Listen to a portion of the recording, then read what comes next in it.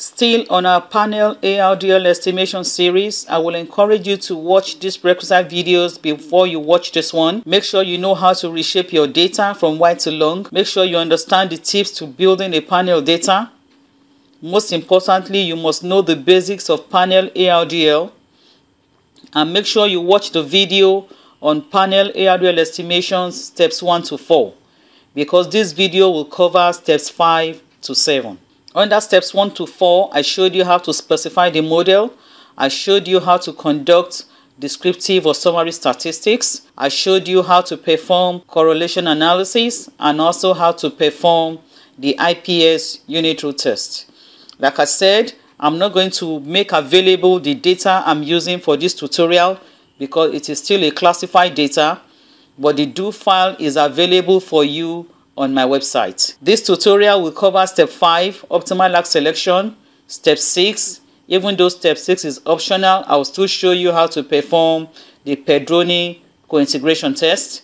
And lastly, we'll cover the Husband test. So for step 5, we are going to check for the optimal lag length for the model and for the variables. The code I'm using was sent to me by Anna Cheknek from Ben Gurion University in Tel Aviv. She was gracious enough to forward this code to me, and I'm so grateful. And I've also made this code available to so many people who need it, and it is also on my website. So to perform the optimal lag, this is the code I'm going to run. These are the variables: GDP growth rate, DCF, expenditure and trade. The CID is the country ID, and I'm using a maximum lag of 2. You can also use a maximum lag of 1 if you don't want to lose too many degrees of freedom, but I'm using 2 just for this example. Stata default lag is BIC, but if you want to have the AIC information criterion, all you need to do is to type AIC here, and the information criterion you are going to be having will be the AIC. But I would prefer the BIC, so I'm sticking with the default lag. So I'm highlighting all these and I'll run it. So here we have the codes coming up for each of the 10 countries in the sample, and I will show you how you are going to choose the optimal lag to run the model. We have 10 countries in this sample, so we are going to have 10 different codes for each of the 4 variables.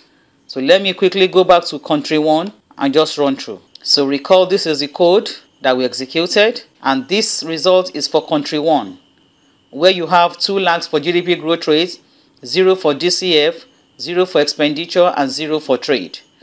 And you have the same for country 2. You have the lag lengths for the variables here, and on you have for all the 10 countries. So the question now is deciding the lag lengths for the model, since we are running a panel data analysis. Choosing the lag length is very simple. All you have to do is to choose the most common lag across the countries. And for GDP growth rate, the most common lag is 1. For DCF, the most common lag is 0. For expenditure, the most common lag is 0.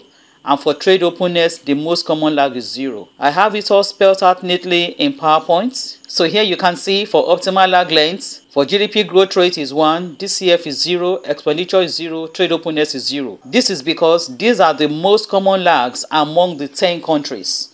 So you are using the most common lag for each variable to represent the lag for the model. And again, I have placed it here, the code that I executed. This is the code. Again, the do file is available on my website, but the data will not be available for you to use. So load your own data and use my do file to run your analysis. Let's move now to step 6. Step 6 is to perform co-integration test, even though it is optional. So if you have a strongly balanced data, you can run the XT Pedroni, which I have here. This is the code. I've highlighted it and I'm going to run. So here we have the result for the Pedroni's co-integration test, where we have 7 statistics: V, Rho, T, and ADF. If you count all these statistics, there are 7 in number. And out of the 7 statistics, 6 shows that the null hypothesis of no co-integration is rejected even at the 1% level, because in absolute terms, these figures are greater than 2. So we can confidently say that our panel exhibits co-integration among the variable. But again, I said it, you can skip performing the Pedroni test. You can skip it. and I'll tell you why. Let's move now to PowerPoint. So here is our result I showed you just now from Stata. This is it. And the null hypothesis of no co-integration is rejected even at the 1% level for panel and group statistics. You can see that in absolute terms, these figures are greater than 2. I said it here that if you are assuming long-run homogeneity, you can skip this test.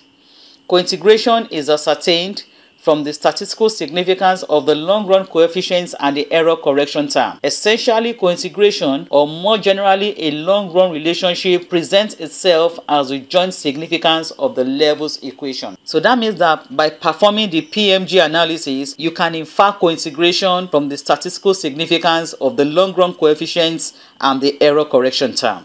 So again, you can skip this. If you go through so many papers that use the Pmg analysis, some of them did not perform co-integration. So this is not totally necessary. Let's move now to step 7.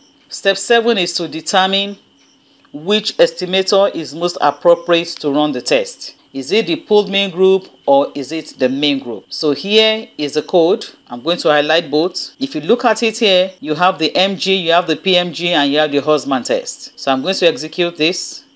We are only interested in the outcome of the Husband test. And remember our decision criteria. If the probability value is greater than 0.05, you cannot reject the null hypothesis, which shows that Pmg is the most efficient estimator under the null. So given the p-value of 0.7320, we are going to use the Pmg estimator to analyze our panel data. So here, just like I showed you in Stata, we cannot reject the null hypothesis that the pooled mean group is a more efficient estimator under the null, under the hypothesis of homogeneity, slope homogeneity. So we cannot reject the null hypothesis. Therefore, I'm going to use the Pmg estimator to analyze this model. But what if you want to decide between Pmg and the dynamic fixed effects estimator? It's the same approach. Let's go back to Stata. This is the command you have to run. You have the DFE here and you have the Pmg. And you have the Husband test. So highlight both. Highlight also the Husband test and let's run it. So again, we are only interested in the outcome of the Husband test. And always remember the decision criteria. Between the pooled mean group and the DFE estimator, once the p-value is higher than 0.05, you cannot reject the null hypothesis, which implies that Pmg is a better and more efficient estimator under the null. So this one also shows that we are using the Pmg to estimate the model. So you can see here, under the null hypothesis of homogeneity, in choosing between the DFE and pooled mean group, the model supports the Pmg, given the p-value of 0.9991. So the null hypothesis of homogeneity cannot be rejected. So that also concludes this video from steps 5 to 7. If you are undergoing any studying using the panel ARDL estimator, I will encourage you to follow those steps I've indicated in this tutorial. My next video will cover estimating the model. Please read up these references. These papers are very simple and interesting to read.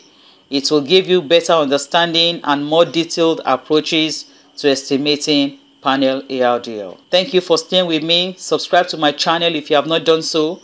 Share my videos and my links if you have enjoyed my tutorials to your students, to your colleagues, and to your cohorts. Don't go away. The next video will be a detailed hands-on tutorial on how you can estimate the panel ARDL model.